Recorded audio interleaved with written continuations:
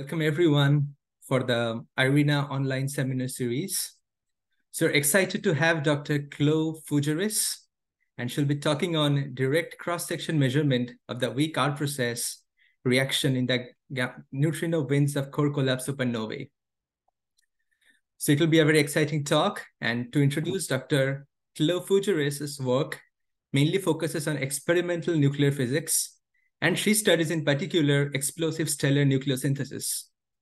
Dr. Fougères is currently a postdoctoral appointee at the Atlas facility in Argonne National Lab in Chicago, and she completed her PhD in the French facility JINA-CEE, where she graduated last year. Her research interests revolve around proton captures in novae and alpha in the winds of core collapse supernovae. She also works on nuclear experiments using detection systems such as the active target MUSIC and the gamma ray array AGATA. She's also interested in connecting the experimental reaction rates to the associated astronomical observables. Part of her work is dedicated on stellar modeling. It's my pleasure to welcome Dr. Fougères for this talk on the IRENA online seminar series. Dr. Fougères, the stage is all yours. Thank you very much for the introduction. Good afternoon, everyone here and online. Thank you for being here. And thank you for this pleasant invitation to share about recent results, as mentioned, related to the weak hour process that may happen in the neutrino-driven waves of core collapse supernovae, illustrated here. These results are some improvements on key reaction rates in the weak hour process that were obtained by direct cross-section measurements with the active target MUSIC shown here. I will explain in a few moments more. First, I would like to start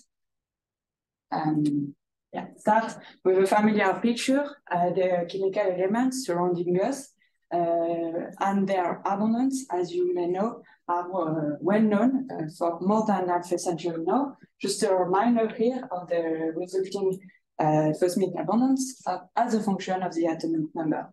And you can see the peak here relevant for nuclear structure behind nuclear properties. We also know very well the reaction mechanism to make these elements.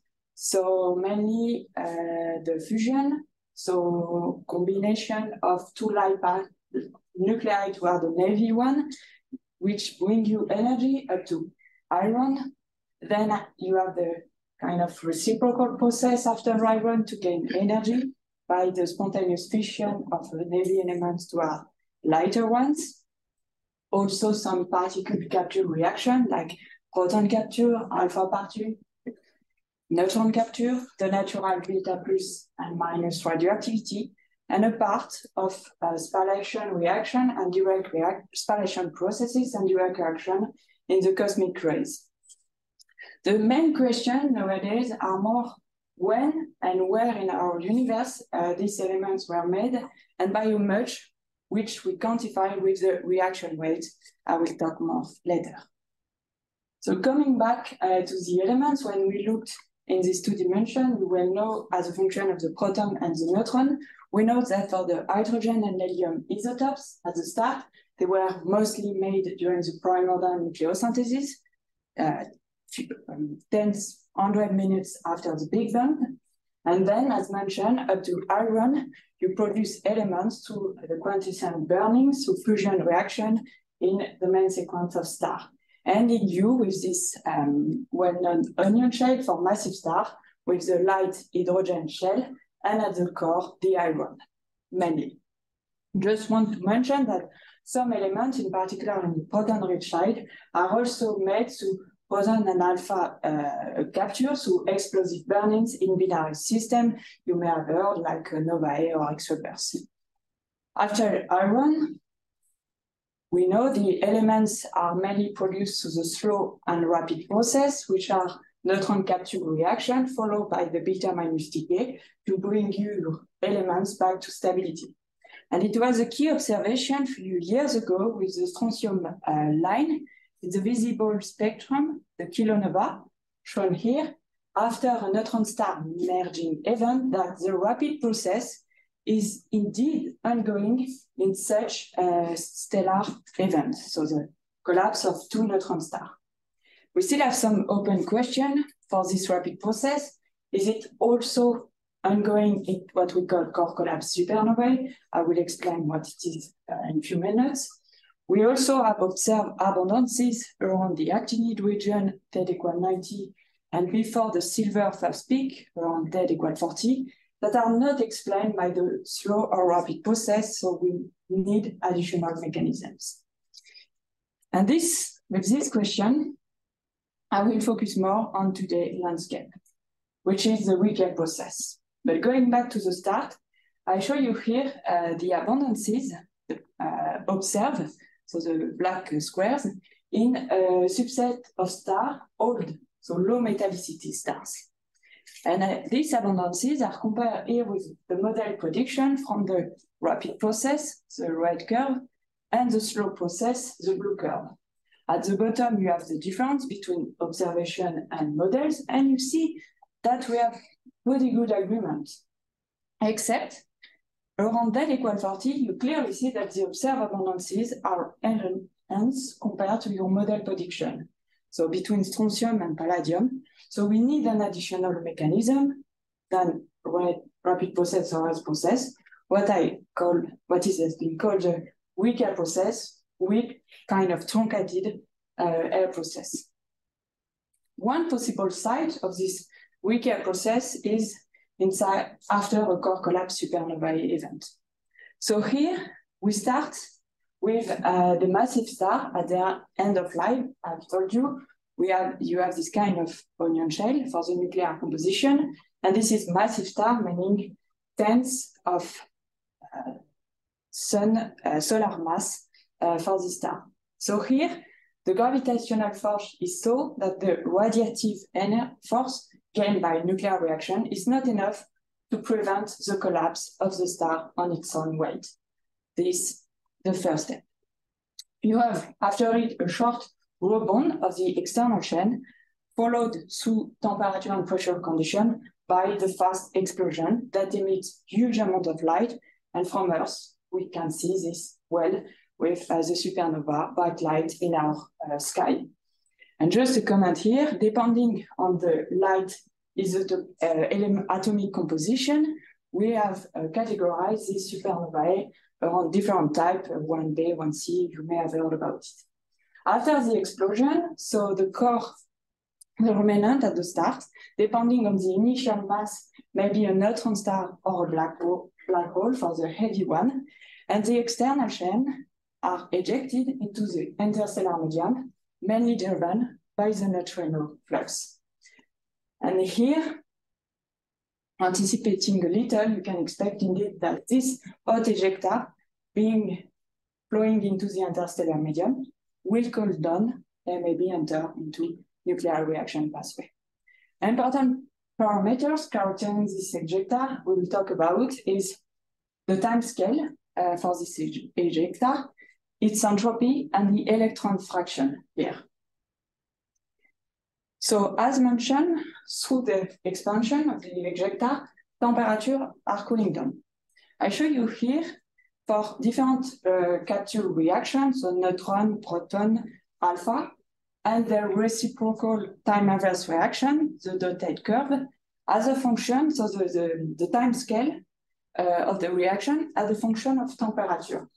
So at the start of the ejecta, after the explosion, hot temperature, you can see that the both reaction and its inverse reaction are as quick, meaning, for instance, with neutron gamma reaction, you are as probable to capture a neutron, emit a gamma, or the inverse. So you don't really change your isotopic composition, and this is a well-known equilibrium stage.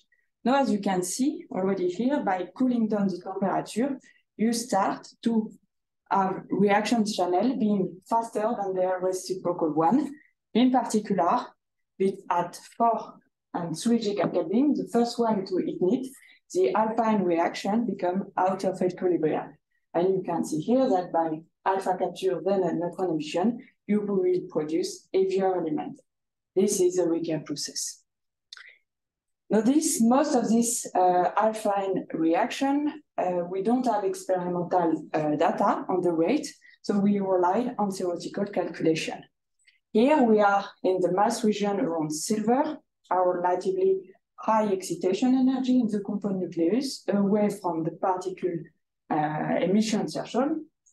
So we can use a statistical model based on the high level density, the well-known Hauser-Feshbach model. So here the idea, simply, the cross-section for the alpha-N reaction is given by the product of the alpha entrance channel on the seed nuclei with alpha T, multiplied by the ratio of the neutron exit emission channel in the compound nucleus, normalized by the sum of all open exit channel in the compound nucleus, which can be also explained as this BN parameter. As mentioned, we are at high energy in the compound nucleus, so your BN parameter is almost 1, and your cross-section is proportional mainly to the alpha entrance coefficient on the seed nuclei. And this is given by optical model potential available.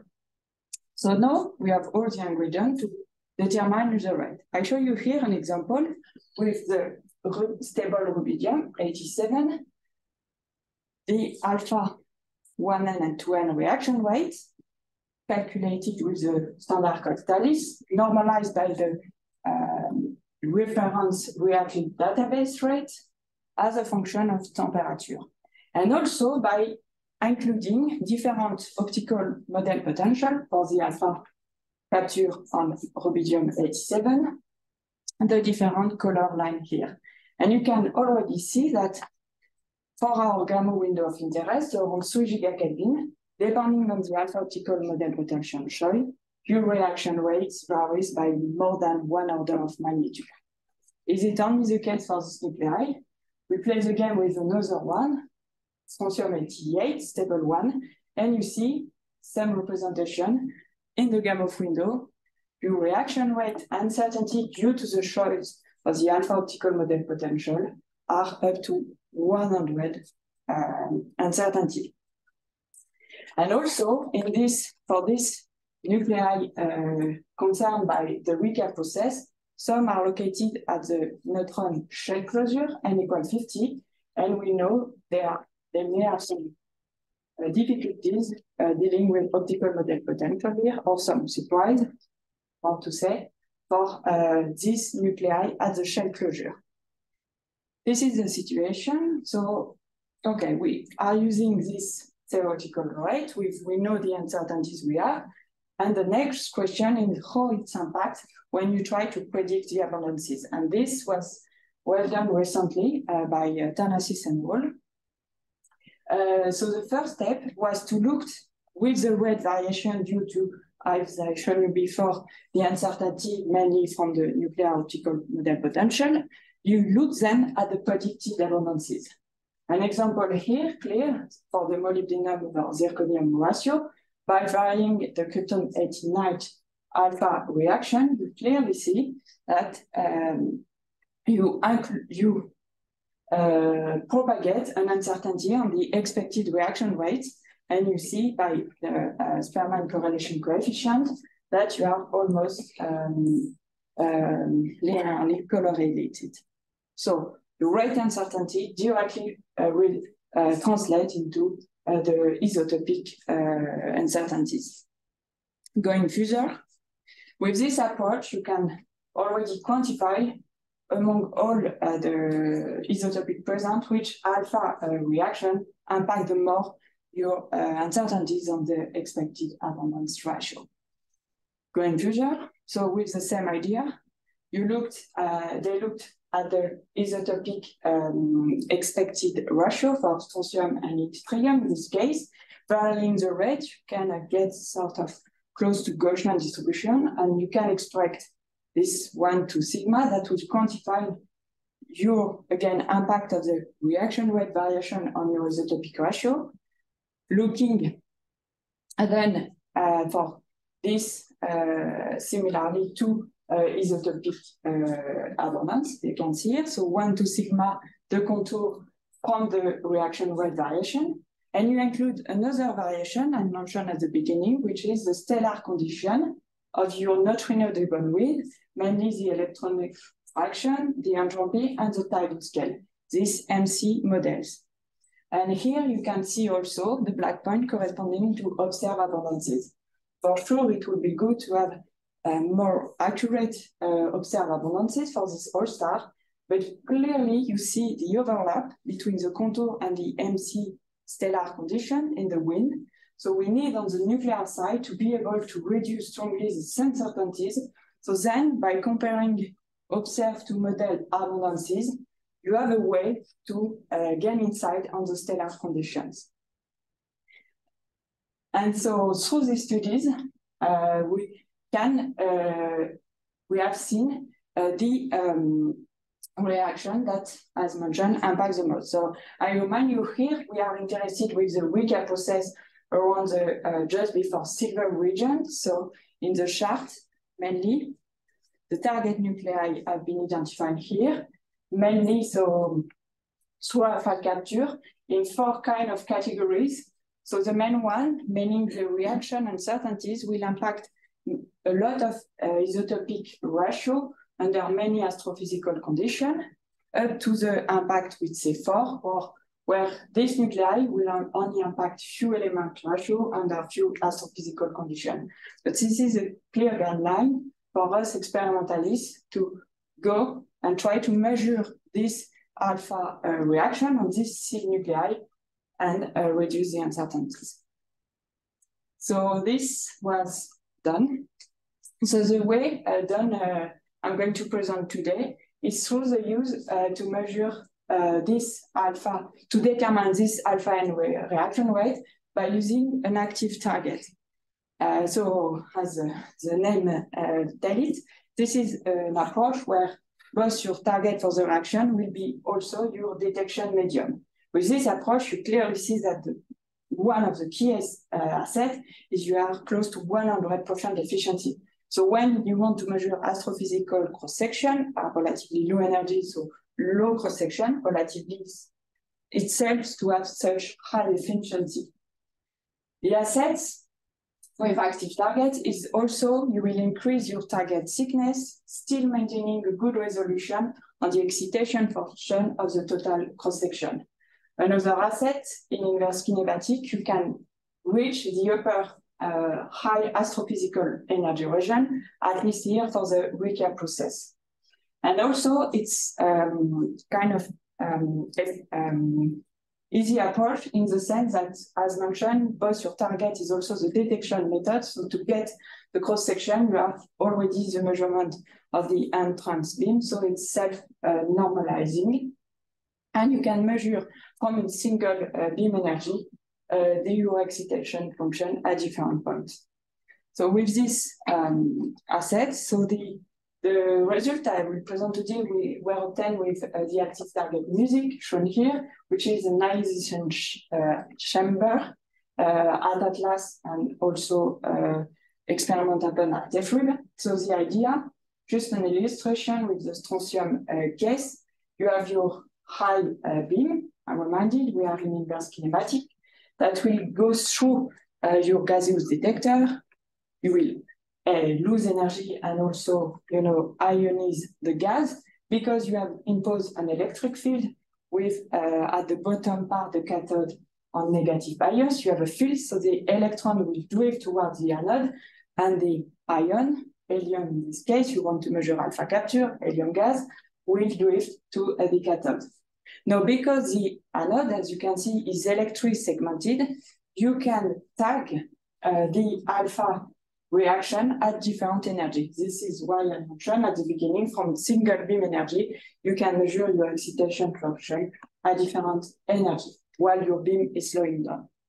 And just a comment for Hauser, and with this detector, as you can see, downstream, so in this part, after the beam, we have the possibility to put a silicon detector at 0 degrees that was used to measure online the beam energy loss in our gas windows towards the gas and in the gas helium.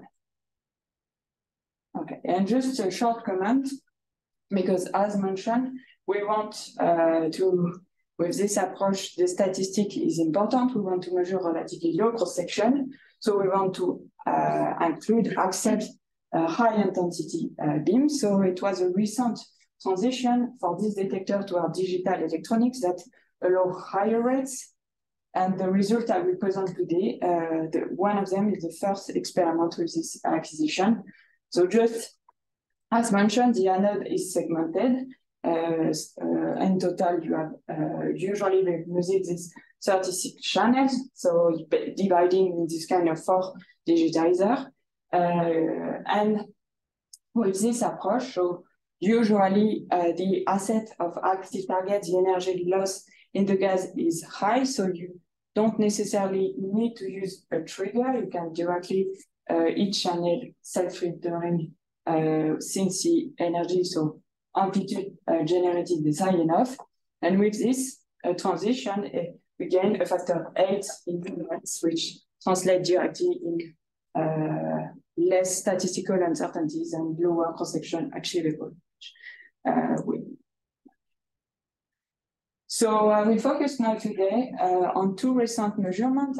So for weak air process nuclei, more precisely, happened at Atlas on strontium-88, so stable one here, which was the first one with electronic, and recently on the rubidium-87, stable one. So now you see why at the start we have seen these 2 nuclei for the reaction rate direction.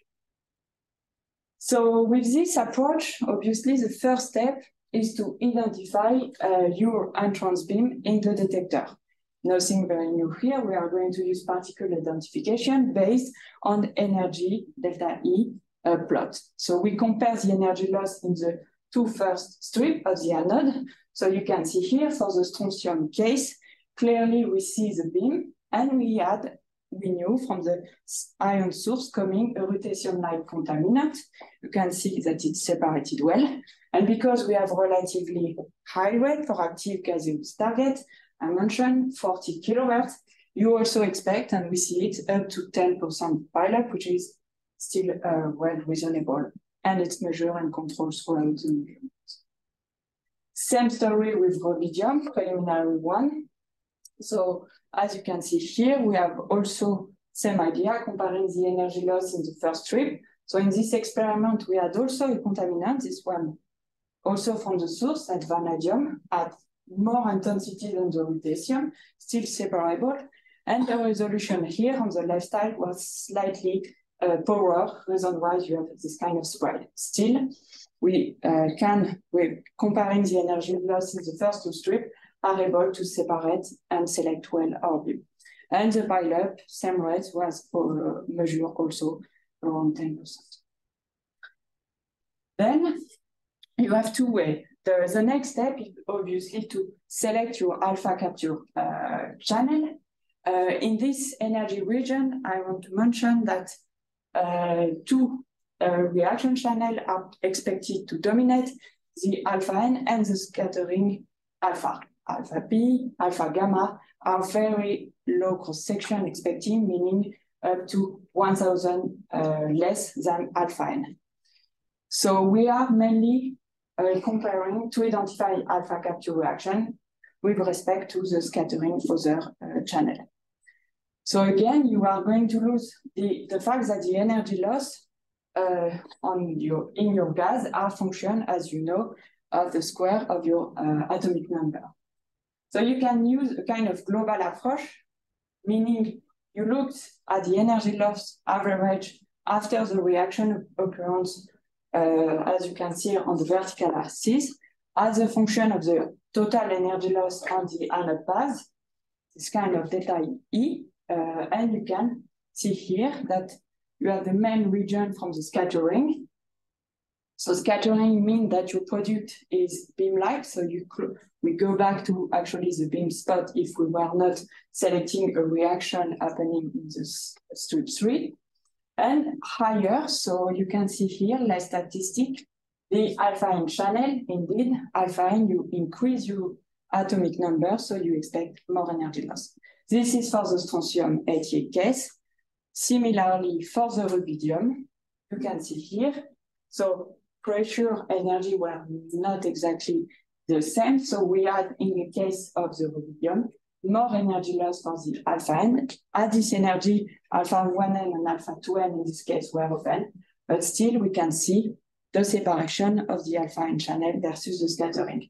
And you can already see that it's not normalized, but clearly they are, with the rubidium-87, we have more statistics, a point I will develop later on.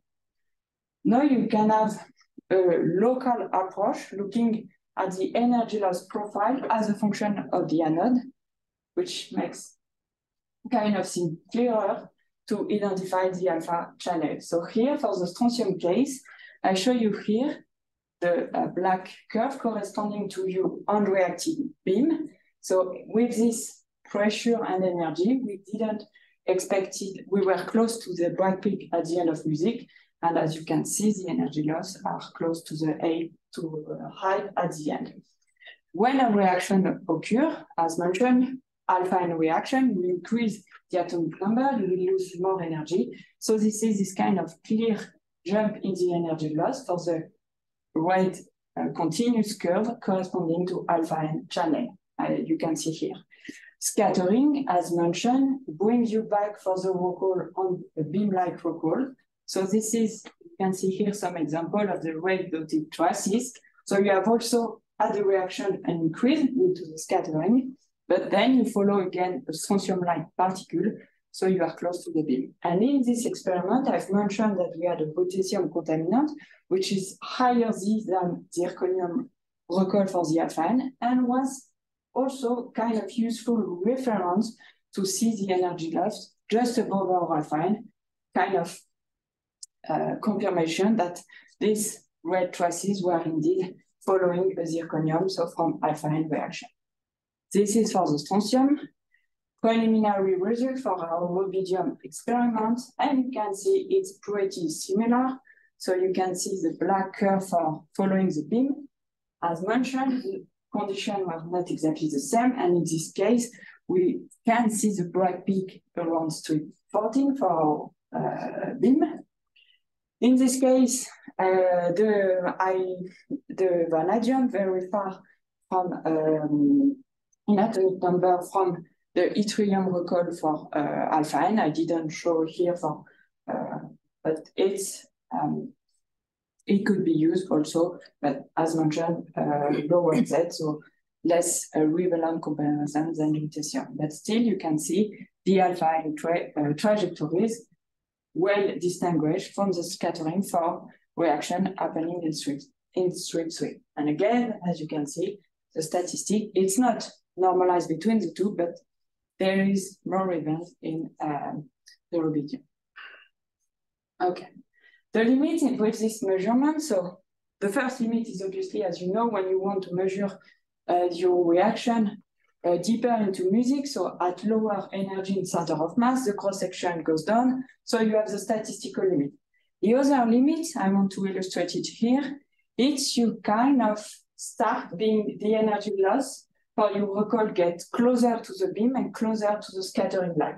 And you can see on the strontium that actually you start to be, so this is to 9 where it's still, we can still see the alpha N and scattering, but you start to understand that the scattering get close to the alpha N. And when you look at global approach, it's also the same. You can see your alpha N region getting into the scattering region.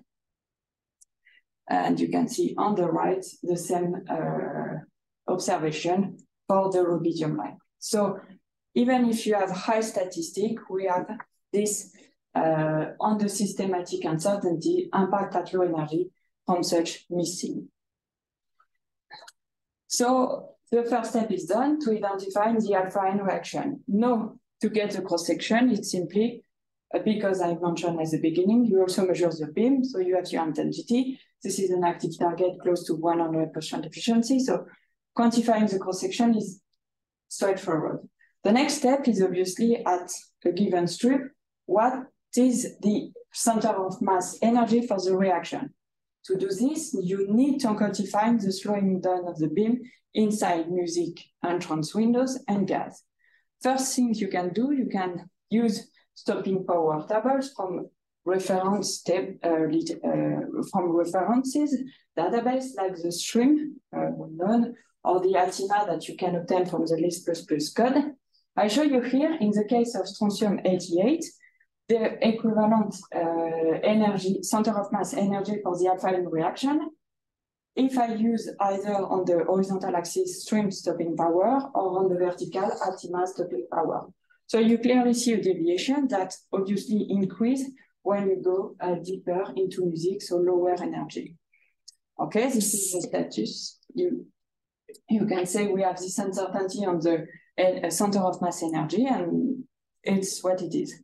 But the trick, looking at the excitation function from strontium-88, the measure one, compared to if you use either stream, the blue point, or 𝛼 stopping power, the red point, to get your center of mass energy, you clearly see that you have a deviation up to more than 10% at low energy. And so your final cross-section for this point will have very high uncertainty, which kind of, I told you at the beginning, our goal here is to drastically reduce the uncertainties on our cross-section and so on our reaction rate. So this is not acceptable. Reason why, for these two, strontium-88 and rubidium-87, we measure online the energy loss of our beam inside the windows and the gas. We use it for this silicon downstream at 0 degree after music. But for such heavy elements, strontium, rubidium, the response function of the silicon is not directly the one of the alpha source.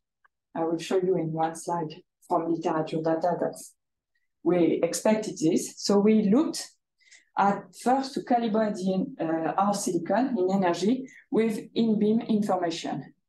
So I show you here, so from using the green point corresponds to classical alpha source at relatively low energy, less than 10 MeV.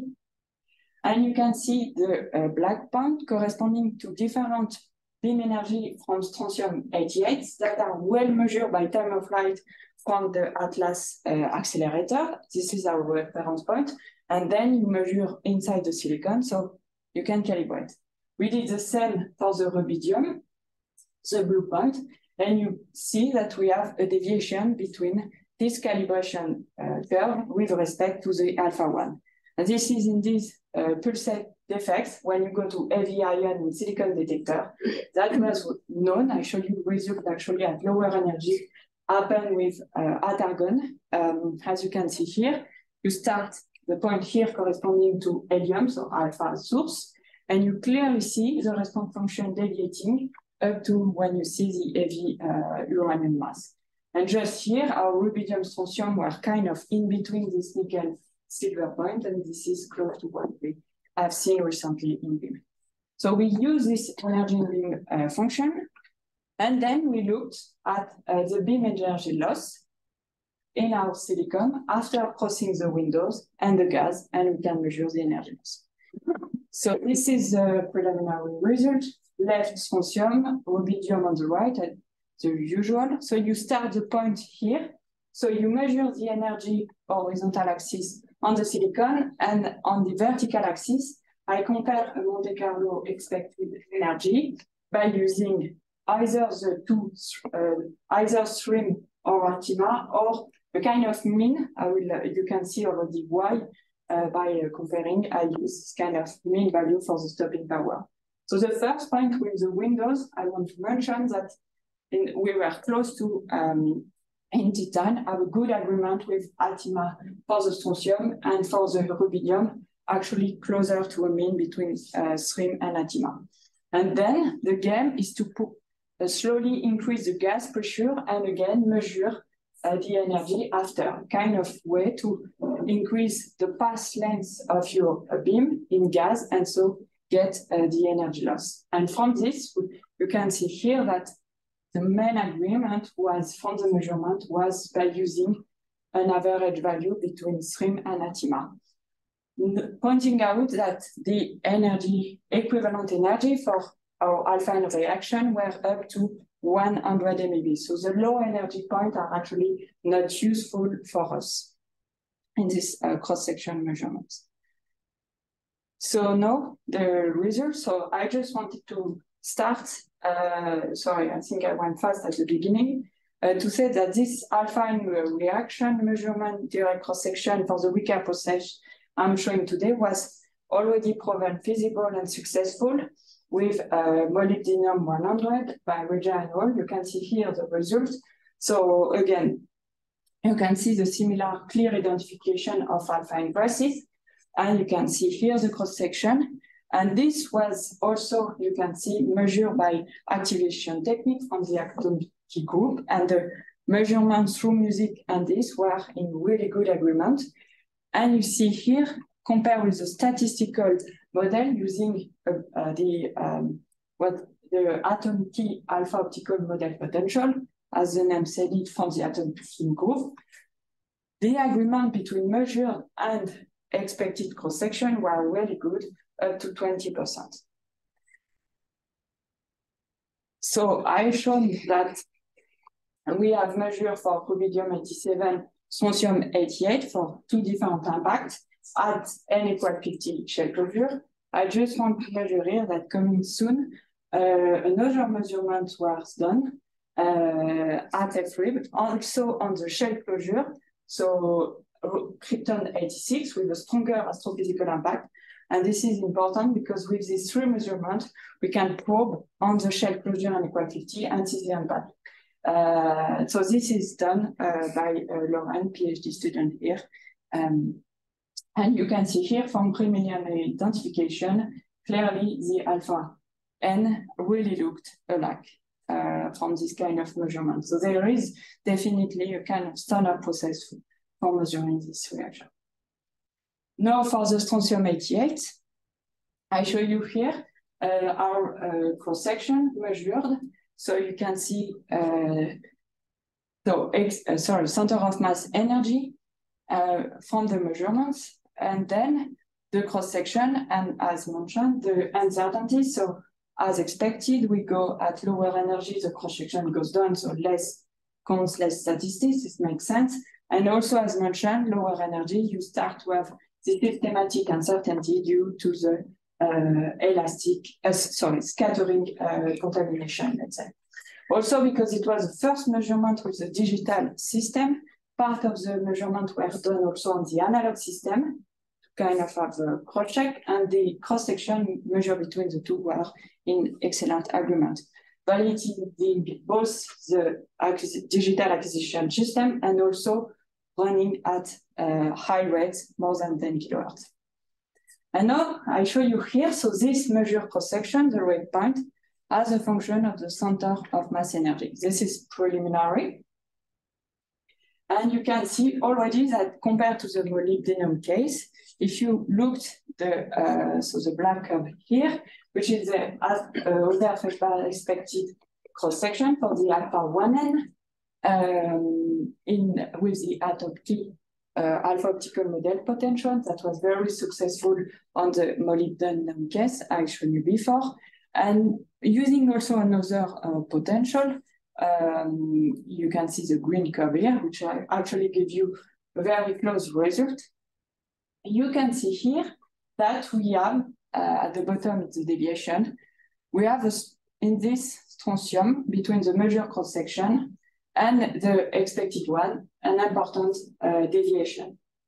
Pointed out that you may ask other quid of other Hauser-Optical-Model potential. Actually, these two, so Aboriginal and atom key all, remain the closest one. But still, we have here clearly an important deviation. Recently, second measurement was done, and work is ongoing on this, so stay tuned. Second measurement, I've mentioned, rubidium recently happened. So the same here, you can see the cross-section, the response from the measurements up to the gamma window low energy part. I compare with the expected Hauser-Feshbach cross-section using the robust atom key. Well, we expect robust atom key potential.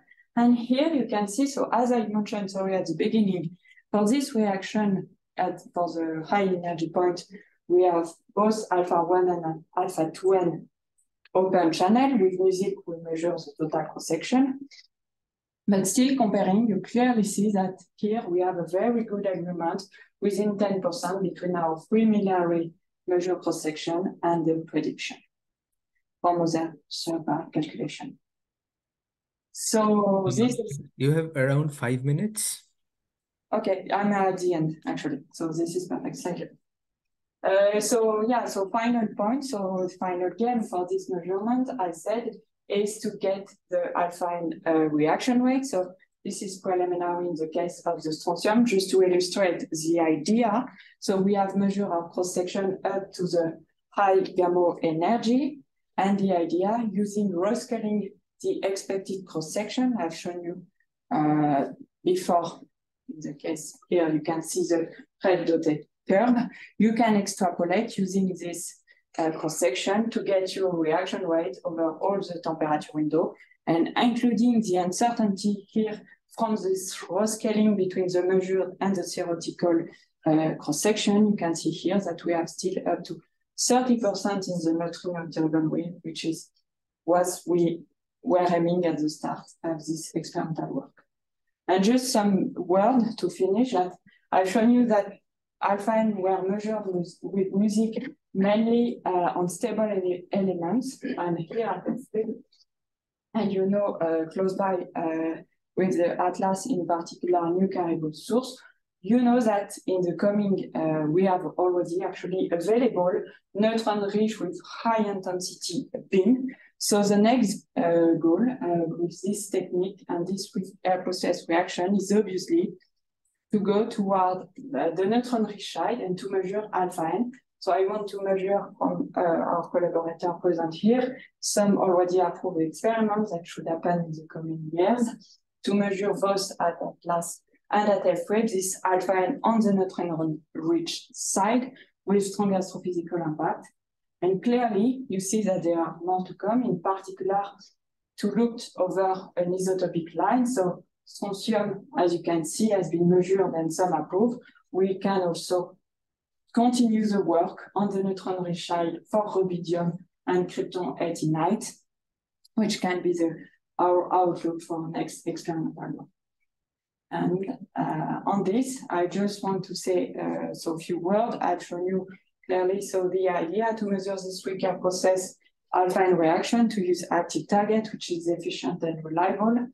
We have, for the first time, measured strontium 88 and rubidium 87 with preliminary results shown today.